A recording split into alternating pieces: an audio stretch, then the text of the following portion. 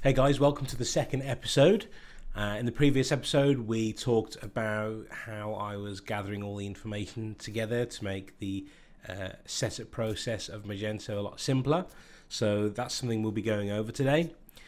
Specifically, I'll be going over some of the store configuration. I will be skipping lots of bits because I plan to revisit it later down the line. But these initial settings, I like to get sorted out quite quickly because it helps form a foundation for everything else that I'll be setting up.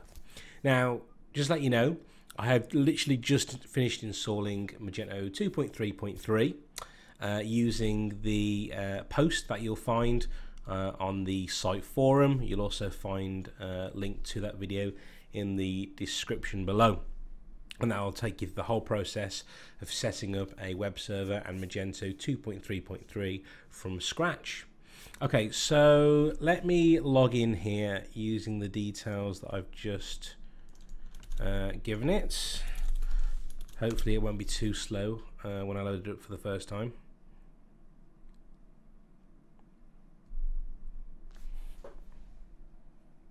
We're getting there. Okay, here we go.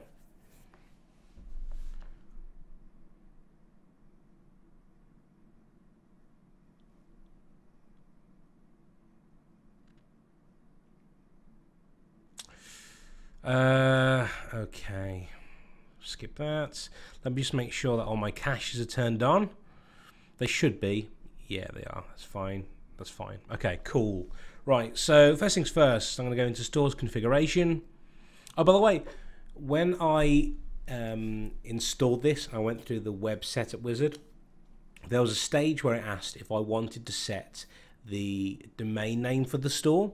By default, it will grab the IP address of your server and use that instead. As you can see, if you look in the, you can see, if you look in the upper left of the screen, you can see that it's using our IP address as the domain name. I've left that there on purpose because when I set up a new store, even if I do have a domain name ready for it, I will tend to do that somewhere later down the line because I like to set up the domain name and the SSL certificate, set those up together. And it's something that's a lot easier to do further down the line, I would say, than setting up initially on the get-go. But that's just personal preference, so we will cover that later down the line. I just wanted to let you know that if you are following along, you can just leave that as the default pre-filled bit. Okay, country options. I'm not US, I'm UK. I tend to ignore some of these other bits and pieces. What else do I want to change? I tend to work in kilograms, so I'll change that. Store information. Cool. We've got that written down here. So that's, and remember, all this is dummy information.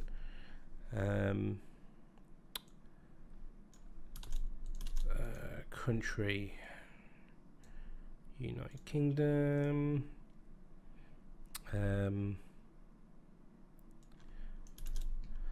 First line of address, I guess it's that, and then that, and then that. See, this is the kind of thing that if you were setting up a store for somebody and you didn't have these details, it would be a very easy thing to skip and forget to go back to.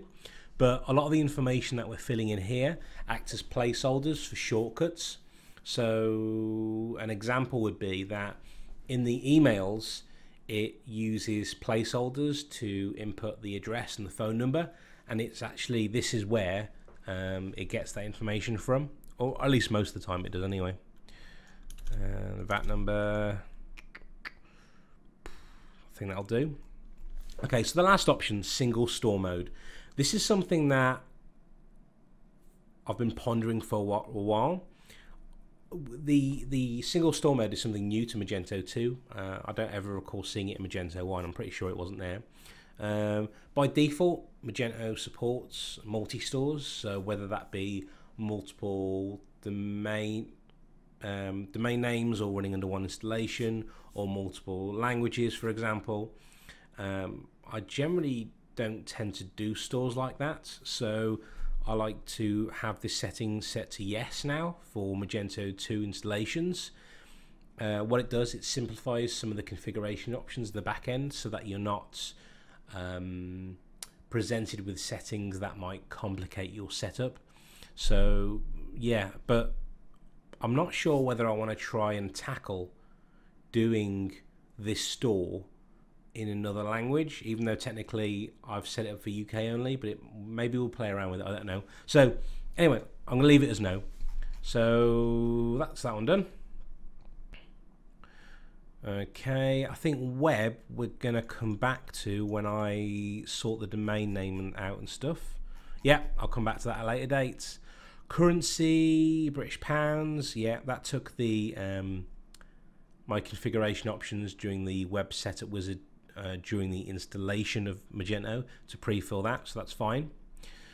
Store email addresses. So here's an interesting one. I've seen a lot of stores, not just Magento stores, where the default sender name is left in place. So for example, owner or sales or customer support.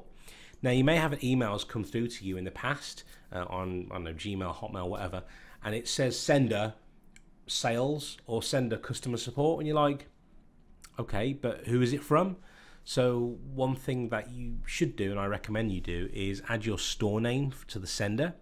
So where's my store name? Quality bedding. So what I'm going to do for these, I'm going to put quality bedding for general, quality bedding sales, quality bedding support, and then for the last two, just in case we do use these in the future, I'm just going to put quality bedding. Now I might even be tempted to get rid of sales and support and just have quality bedding, because unless you're a gigantic company with multiple departments and hundreds of staff, I think it doesn't make sense to have different sender names. I think it's better for the customer and probably clearer and less confusing just to have quality bedding, and that's it. So so yeah, based on that, I'm going to take that out as well. I'll take it back. So I'm just going to have quality bedding, and then for the sender emails, again, to keep it really nice and clear for the customer, I'm going to use the same email address, which is sales@qualitybedding.co.uk, and I'm happy with those, and I'm going to hit save. Okay, contacts. So same again, the second part, I'm going to put the email address in for sales at, email sender, so I'll put general contacts and hit save for that. Okay, I think reports I'm going to leave. Yes, I am. Content management. So the one thing with the Magento WYSIWYG editor that you use for writing description for products or content pages is really, the word I want to use is dated. It's nothing like if you were to use a new WordPress system or anything like that.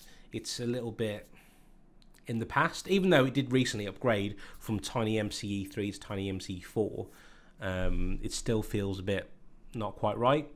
And what you'll notice is as well that when you come to install themes for your store in the future, it will use these little shortcodes in the HTML. And what the WYSIWYG text editor and Magento likes to do is see that and then misinterpret it as something else. And then when you go to save it, so for example, it might be a CMS page, a sales page telling the customer about something. When you hit save, it will break all of the formatting. So what I like to do here is choose disabled by default. At least I get the option to turn it on if I need to turn it on.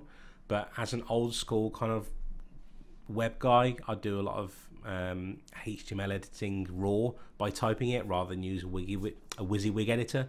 So this might not be the right setup for you, but just bear in mind that in the future, if you do install a theme and it installs shortcodes for stuff, just be aware of that when you come to save pages in case it breaks the code that's already in there.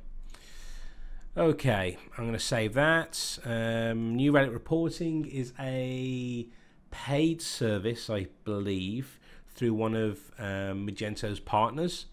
It's off by default, and I intend to keep it that way.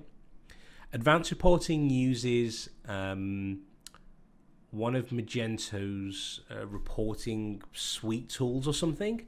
From what I've read, I believe it's free, but you can't actually set it up until your site goes live, because it starts tracking data. It needs to start tracking sales data before it generates an account for you or something like that. So we can't do anything with that today anyway. Okay, so let's jump to catalog. I'm just going to expand all of these, just make it a little bit easier to skim through, and we will be skimming through this. I won't be going into too much detail, not at this stage anyway. So I toyed with the idea of having the list mode set to grid only, rather than being able to change from grid to list. If anything, only to clean up the user interface when customers are staring at the page. Anecdotally, I have no facts to back this up. I think that when customers are searching for browsing products on your website, it's easier and more natural for them to scan through a grid of images rather than image, text, image, text, image, text. It just makes it more efficient to go through. Okay, I'll leave it as it is, which is interchangeable between grid and list, but set to grid as default. I may come back later and change this to grid only, but okay. So I'm pretty happy with some of these. I'm probably digressing a bit now, and I wanted to keep the video short, but I recently learned, thanks to a member of the digital startup community, that the use flat catalog tool is actually not recommended by Magento anymore. I'm not going to go into detail as to why that is. I actually wrote an article about it recently. Let me have a look. Stop using flat catalog in version 2.3. I'll put a link to that in the video description below if you're interested in reading about it. But suffice to say, I normally turn these both on. I normally set them both to yes, but today we will not be doing that. Okay, what else do I want to change? I'm pretty happy with most of the defaults. Yep. Looking good. I can't remember if I changed anything. I'll hit save just in case. Okay, so that's done. Inventory. Excuse me. Okay, let's expand these options. Okay, one of these I'd like to change. Display product out of stock products, yes.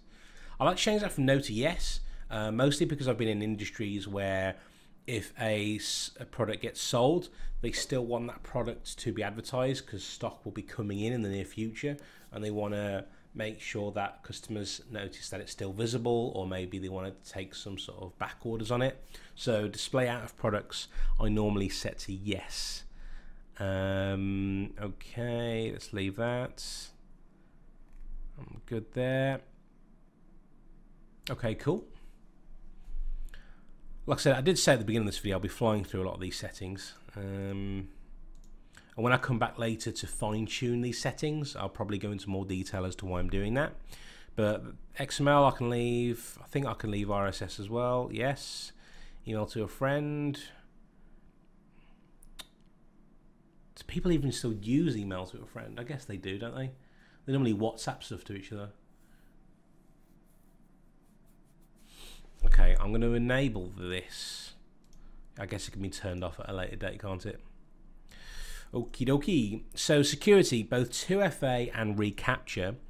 These are settings that I'm going to come back and revisit once I have set up the domain name and the SSL certificate, because I believe the Google API that you need to use to set these up requires it to use a domain name that has a SSL certificate set up in place for it. So we'll come back and revisit that, but it is an important one to come back and revisit. Newsletter, if this is on, I'm going to disable it because it sucks. Okay, if I want to have a newsletter in the future, I'd implement something like .mailer or MailChimp to do that. So I'm going to leave all that. Customer configuration. I got a feeling we'll come back and revisit this when I actually come to set up all the customers. But let me just make sure I am happy with this. Okay. Enable automatic group. No, leave that. Leave that. I'm going to change default email domain from example.com to the domain of the store. That's the only setting that I think I want to change there. Ah, yes, there was something else to do with the password strength. Okay, so I know some customers, okay, I guess this is anecdotally as well. In the past, I've had feedback from customers that they've struggled to set up their user accounts because they don't quite understand how to use character classes for passwords. So for example, like lowercase, uppercase, digits, special characters. So to help them meet in the middle a little bit, I reduced the amount of character classes from 3 down to 2. Yes, it makes it a little bit less secure for the customer, but at least it still has some level of security in there, and it doesn't make the customer bend over backwards. Now, if we were setting up some sort of banking website, I probably will be wanting to increase this, but at the end of the day, it's customers buying bedding off me, so I guess it doesn't have to be the most secure thing in the world. I don't know. Give me your opinion in the comments below. Okay, right. So I think I'm leaving.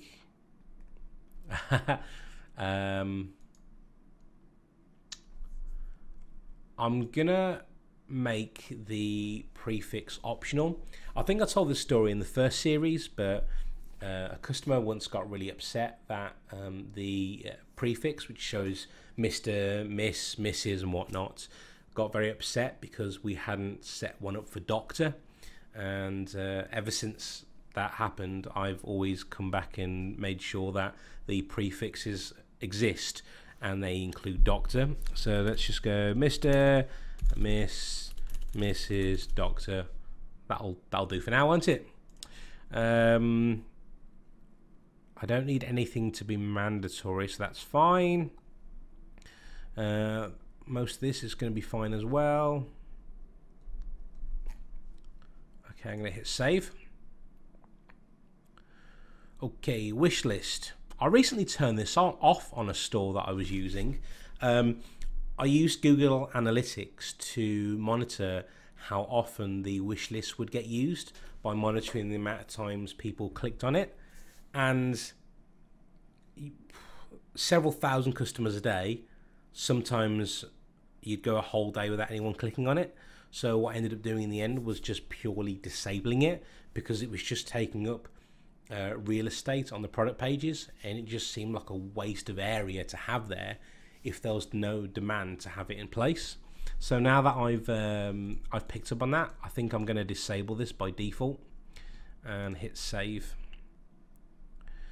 Okay, I think we can ignore promotions, persistent shopping carts I like to have in place, cookies for 12 months, so all I need to do is change that from no to yes and hit save. Sales. Okay, let's expand this. How are we doing for time? We're coming up to the 20-minute mark.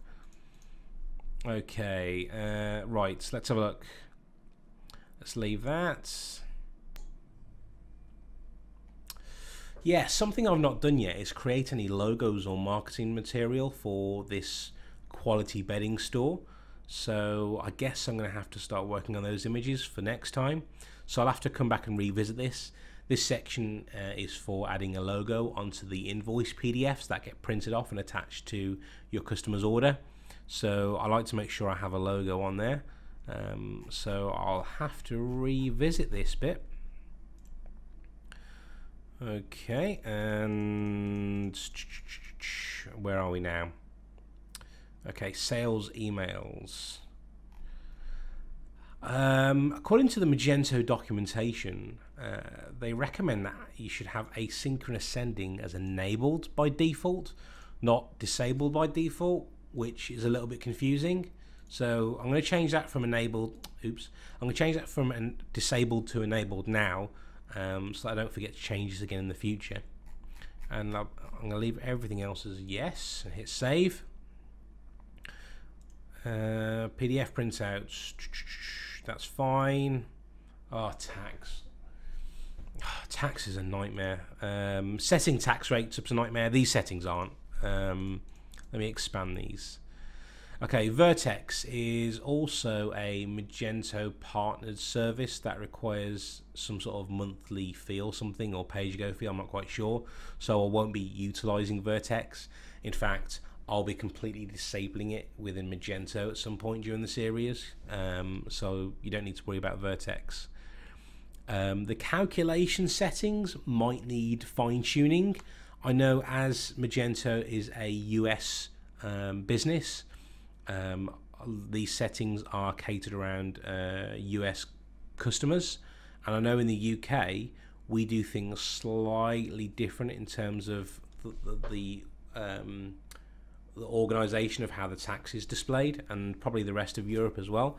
So I'll leave it as it is, but we'll probably have to come back and revisit this. So I'm going to leave that as it is. Checkouts. Yeah, we're good here. I won't be doing shipping settings or payment settings today, so we'll come back and revisit that. 3D Secure. This looks like another new partner thing. I'll have to research this and come back to you. I haven't seen this 3D Secure option before. Cardinal Commerce.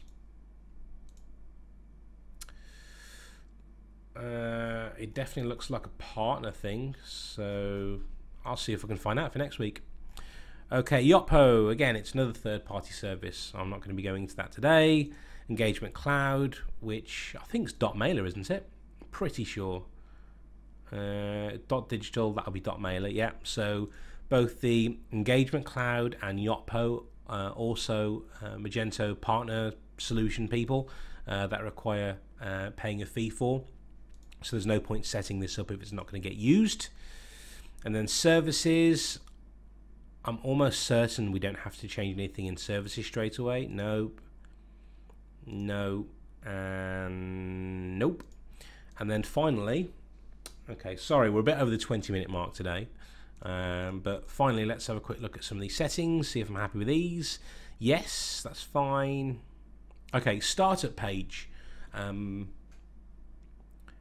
For the companies that I've done work for in the past, the default startup page has always been switched over to sales orders. That's because when the warehouse log in, they automatically want to go to the orders screen, so they know what to pick. Customer service team, again, same applies for them to go into the orders, and sales team, same again. So it doesn't really make much sense to have the dashboard page set up as the default page. Actually, I may as well show you that now. So this is typically the dashboard page, which would show you some of the headline numbers such as sales and whatnot. It doesn't really make much sense for this to be the default page you see when you log in, because you're just going to end up going to sales orders anyway. So to make this page now the default page so you can see straight away your orders that you've received just makes a lot more sense to me. So I'm just going to change that to sales operations orders. Okie dokie. Okay, admin account sharing, no. A lot of these can be left as defaults, apart from case sensitivity. It's annoying for the admins to be able to have to use case sensitive passwords, but tough. It comes down to security at the end of the day. And then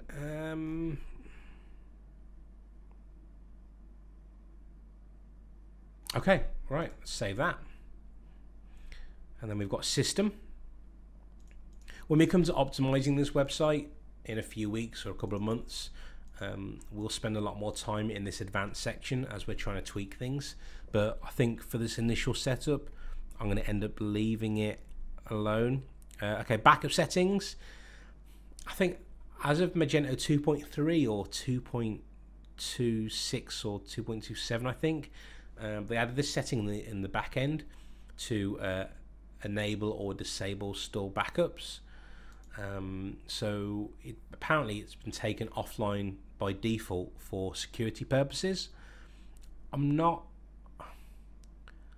100% I can see where they're coming from, but it seems a bit overkill. So I'm just going to switch this back to yes. I'm not going to enable a scheduled backup, not yet anyway, because I'm currently in the development stage. So I'm just going to leave that set to no. Forwarded cache, yeah, that's fine. And then finally, we've got the developer section, which I think I'm going to be leaving everything in its place. Let's have a look. Yep, leave it. Okay, cool. So the initial setup and installation is now complete. I'm not 100% sure what we're going to be doing next week. I think I might concentrate on setting up the customer groups. I might change my mind between now and then, but we'll see. Let's have a look. Yeah, but aside from that, we've covered all the basics we need to cover so far. And then, like I said, in the next episode, we'll cover something else. That should be a week from now. If you're watching this in the future, then this video is going to autoplay into that video anyway. So just sit tight and we will get straight there.